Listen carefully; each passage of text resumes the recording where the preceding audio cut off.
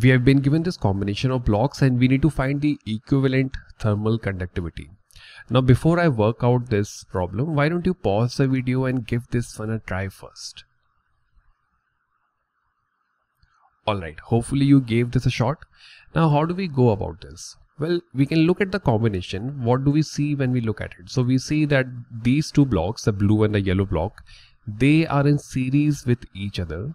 And the combination of the blue and the yellow block is in parallel with the green block.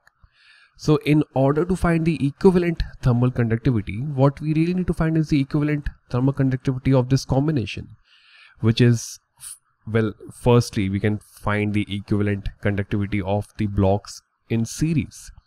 And then we can find the equivalent conductivity of that combination with the green block that is in parallel. So how did we figure out the equivalent conductivity when the blocks are in series and parallel? Let's write that down. For series, it is R effective. R effective. This is the equivalent thermal resistance, R1 plus R2. And for parallel, the equivalent thermal resistance would be 1 by R effective. This is 1 by R1 plus 1 by R2. Right? And thermal resistance, how did we write thermal resistance in terms of length, thermal conductivity K and area? Let's write that on the corner. So this is R, that is equal to L length of the block or whatever the rod, divided by thermal conductivity K into the area A. Right? So first let's try and find the equivalent thermal resistance of the blocks in series. So R effective really is, we can write this as L divided by K effective, that is the equivalent thermal conductivity, into area, which is A by 3. The area is A by 3 over here, right? And L is not just single, so we have L plus L, this becomes 2L really.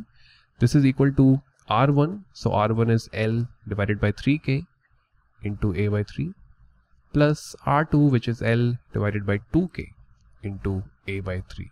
Now one thing that we notice, A by 3 just gets cancelled, right? We can also cancel this, the length L. So what remains is 2 divided by K effective. This is equal to 1 divided by 3K plus 1 divided by 2K. Okay, this is cancelled. Now we can try and work this out. So what we can do is we can write this as 2 divided by K effective. This is, we can take the LCM, that is 6K, and on top will be 2 plus 3. So this will be 5 divided by 6K. So K effective really comes out to be equal to 12K divided by 5. This is the equivalent thermal conductivity of these two blocks in series. Now that we know what's the equivalent thermal conductivity of the combination, we can replace them with a single block, and that can look somewhat like this. So now we have one block and these two are in parallel. Now we can use this relation to find the equivalent thermal conductivity. So let's do that. Let us find some space here. Okay, now we have this combination. So for this we have 1 divided by R, this is the thermal resistance relation, 1 plus R1 plus 1 plus R2.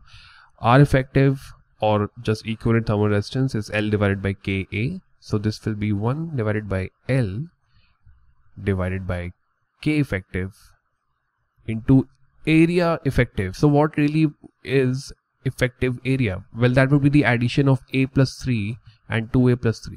So A plus 3 plus 2A plus 3 really just comes out to be equal to A. So we can write this as A. This is equal to 1 divided by L divided by, so let's take the pink block, 12 by 5K into A by 3 plus 1 by L. This is K by 2 into 2A by 3. So some things get cancelled. Let's make life simpler. So we can cancel L all the way through. We can cancel this area all the way through. Now this is a little tricky because we can see there's a like a denominator of a denominator. So what this we can just take this up and we can write it in a simplified manner, which will be, this will be K effective.